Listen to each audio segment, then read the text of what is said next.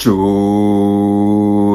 ones, where you are chosen ones, back with another powerful and productive video. Right, this video is going to be a little lengthy. All right, so if you need to drink something, just get your cup of coffee or tea or water by you, and then watch the entire video, right? Because in this video I'll be talking about 8 types of chosen ones that we have. Is going to help you to discover which type of chosen one that you are. All right, and I'll also be briefly explaining who a chosen one is. All right, great. So without much talk, let's delve deep into the topic for today. All right, great. So before then, who is a chosen one? All right, and before I answer the question who a chosen one is, I want to first of all explain what is meant by chosen. All right, when we say chosen, someone is chosen, it means the person is being ordained, okay, or selected, or elected, or appointed. All right, by who? That's the next question you're gonna ask. All right, so you can be ordained by the Holy Spirit, by God. You can be selected by people. You can be elected by people. You can be elected by a clan, by a family, by a society, by a community, by a nation to lead them. All right, great. All such people, you are chosen. All right, through whichever means, whether elections or appointment, or ordained, or you are chosen. Okay, so that is the meaning. So a chosen one is someone who is being ordained, appointed, elected, who is being selected to lead. All right, to lead a group of people. This group of people could be nation, it could be country, it could be the world, it could be society, it could be community, it could be an institution, an organization, it could be a family, it could be a clan, or whatever. Okay, great. So that is just by the way. Now let's break down the 8 types of chosen ones that we have. Great. So the number 1 of chosen ones that we have is the apostles. Okay, the apostles are chosen ones, and Jesus Christ was the one who brought about this apostleship. Okay, he has about 12 apostles, all right, which I believe you know them: James, Bartholomew, Matthew, and Peter, and others. All right, great. So they were the 12 apostles. But after Jesus Christ and his 12 apostles, there was another apostle, which happens to be Apostle Paul, right? Which I believe you also read about him. Okay, great. So you can be chosen to be an apostle, but there are 3 qualifications that will make you an apostle, or that makes you an apostle. Okay, an apostle must be a witness of Jesus Christ after his death. Okay, after his resurrection, you must be an eyewitness of his resurrection, that is after his death. Okay, so that is one qualification. The next qualification is you must be chosen by the Holy Spirit or the Holy Ghost. All right, so that is the second qualification. The third qualification is you must minister, and your ministration must be backed with signs and wonders. All right, great. And these are things that follow the apostle Paul. Jesus Christ himself was one. All right, he teaches, he preaches with signs and wonders. He prophesied to people, he healed the blind, he heals the leopard, and a whole cast demons out of those who were demon possessed, and raised Lazarus from the dead. So there were a lot of signs and wonders that Jesus Christ really performed. Right, so he is a chosen one of that standard. Okay, great. But before Jesus Christ came, there were people that were operating, okay, also operating using the power of God. And this brings us to the second types of, the next type of, chosen ones, which are prophets or seers or oracles, okay. In the olden days,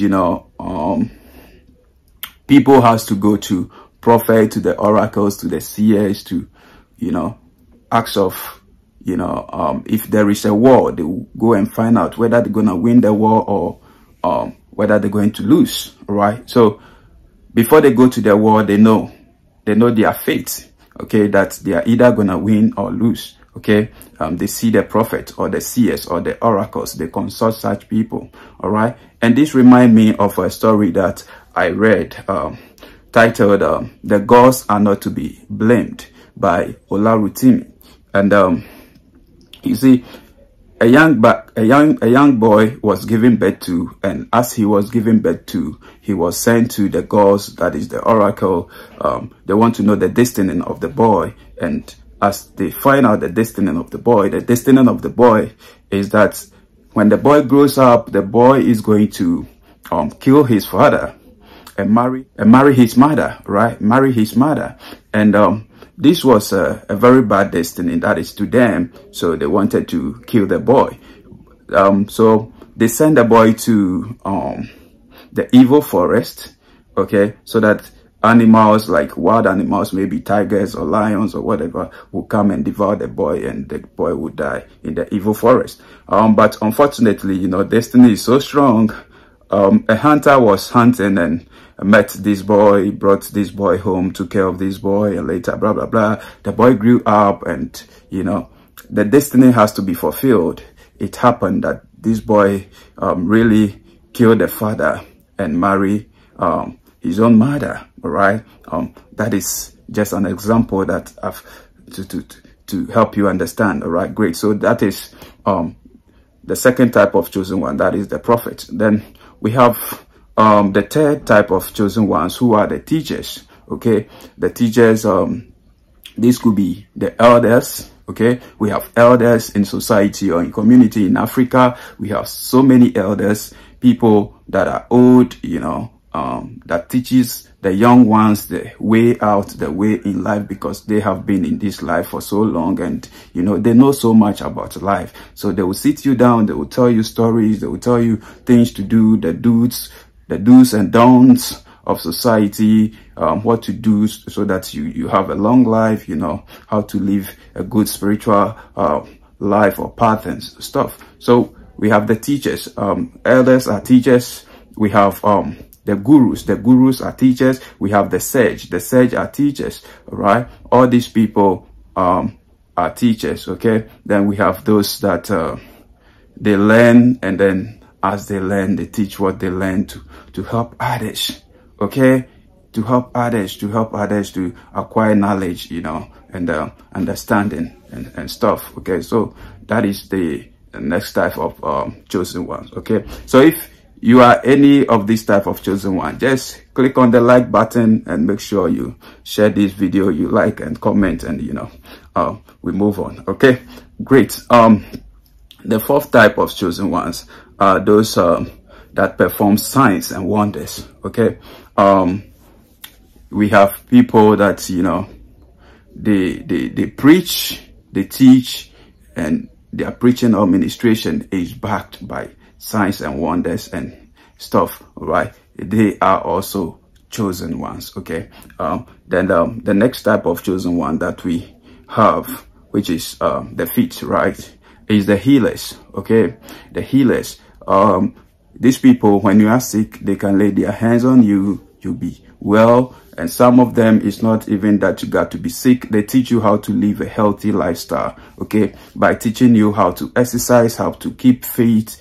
All right, there are people that they will take you through some vigorous exercise, and you will be fit. You sweat, your sweat pores and things will open. Your breathing and everything will be normalized. They are all healers. We have people, the dietitians, they will teach you the diet to eat, the things to feed on. You have to eat food to heal you, and they teach you how to, balance your diet and so forth to live a healthy lifestyle, disease-free lifestyle and stuff. They are all healers, okay? And we have those that when you are sick, they can help you, pray for you, lay their hands on you, do things, boil some leaves and stuff, give it to you to drink, and smell some things on you for you to be healed. All right, they are all chosen one. Okay, they are all serving humanity. If you are a chosen one, you are to serve humanity selflessly. All right, great. That is it. The next type of chosen one that I will talk of is those the inspirers. Okay, we have the inspirers, or what I call the motivators. Okay, these are inspirational speakers or motivational speakers. Okay, these people, they will inspire you, they will motivate you on to keep pushing in life, not to give up, and keep moving. Okay, so that is it. But before then, thank you, Holy Spirit. The teachers. Okay, the teachers, under the teachers, we have the truth seekers. Okay, we have the truth seekers and the truth tellers. Okay, they are also teachers. They are chosen ones. Okay, but they fall under the teachers. Okay, they seek for the truth, and after seeking for the truth, when they find the truth, they share. Okay, they speak the truth. They share the truth with people, no matter what. Whether their voice is shaken or not, they stand their ground and they share the truth anyway, no matter what. They go ahead to share the truth with you, right? They are all teachers, okay? So that is just by the way. All right. So we have the motivators, the inspirers. They encourage you, You see, sometimes you'll be down, your spirit will be down, but, just one inspirational word or motivational sentence is going to unlock you and then, keep you going in life. Okay. So this type of people are also chosen ones. All right. They are chosen to help humanity. Okay. They uplift, your spirits, right? They help you. They tell you, you can do it. Just do it anyway. All right. When you feel like you can't do it, they are there to inspire you. They are there to encourage you. Okay. And they help you, right? And we need such people in our life to grow, right? To advance, to develop in this life. All right. Great. The next type of chosen ones that we have is the conquerors, okay, or the warriors. All right. These people are here not to bow. They are on this earth to conquer. They are here to conquer. They are born to conquer, and that is why they are here. They are here to fight, the dark forces, the spirits in the dark realms and stuff. Right? Great. So they are also powerful people. They are warriors, and they help in safeguarding, humanity and helping human beings to grow, right, in this life. So they are also there. Okay, right. So these are the 8 types of chosen ones, okay, that we have. I don't know which one are you. Okay. The last one is the helpers. Okay, we have the helpers, those who help others. Okay, those who love, care for others and other things. All right. A helper could be a person who is selling something. A helper could be a farmer who is farming to feed humanity. A helper could be someone who is driving a public transport to help humanity. All right. A helper could be someone who is even selling some kind of food or something, to feed humanity, giving some form of service, okay, to humanity, right? These are all chosen ones. And, we have the humanitarians, they fall under these, then we have the philanthropists. Okay, the philanthropists also fall under these. We have the givers, the people that gives, you know, these people that open this kind of charity organizations, you know, these foundations and things that help the less privileged, the needy, the orphans in society and stuff. All right, they are all chosen one. All right, they are all chosen ones. So this is it. These are the 8 types of chosen ones. Okay. Now my question to you is, which type of chosen one are you? Okay, which type are you? I believe the list has covered everything, and you know who you are, right? There are a lot of people. The truth of the whole matter is we are all chosen. Okay, we are all chosen, but some people are just ignorant of who they are. They don't know who they are. They don't know who they really are, and you know, they just keep living their life in ignorance. They are in the matrix. They are not awakened, and sometimes they live their life unnoticed, uncelebrated. You know, they are confused. Some people too, they just confused. All right, they're confused. They're confused. They don't know whether they're chosen or not. But the truth of the matter is, we are all chosen. Okay, we are all here to serve humanity, to give some form of service. All right. The only thing is, you got to figure out what yours is and stay true to it. Keep doing it. When you keep doing what you are born for, you have no time to waste on envying someone, jealousing someone. You know, you just be on your path, all right, to make sure you fulfill destiny. That's all. All right, that's all. Okay, so that is it. Remember, the apostles can have all they can perform all the other 7. An apostle, they are powerful. All right, they can they perform signs and wonders. They heal, they bless, they deliver, they help, they prophesy, they see into the future. You know, when you are sick, they can they are the first. That is why they are the first. All right, and that is it. Okay, so that's it, chosen ones. I believe this video has clarified certain things for you. All right, but if you want to know more about this topic, then you have to read 1 Corinthians chapter 12 verse 4 to the end. Okay, it talks a lot. There is no, if I said I would read, you know, time will not permit us. It talks about so much. There are different kinds of spiritual gifts, but the same Spirit gives them. There are different ways of serving, but the same Lord is served. There are different abilities to perform service, but the same God gives ability to all. You know, these are just examples. Okay, but when you read the verse 28, that is 1 Corinthians chapter 12, verse 28.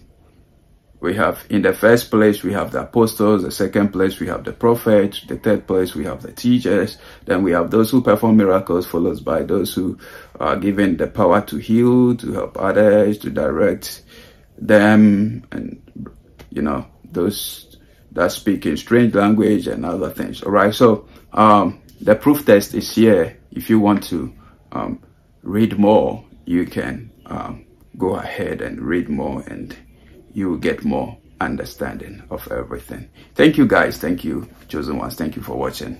I'm out.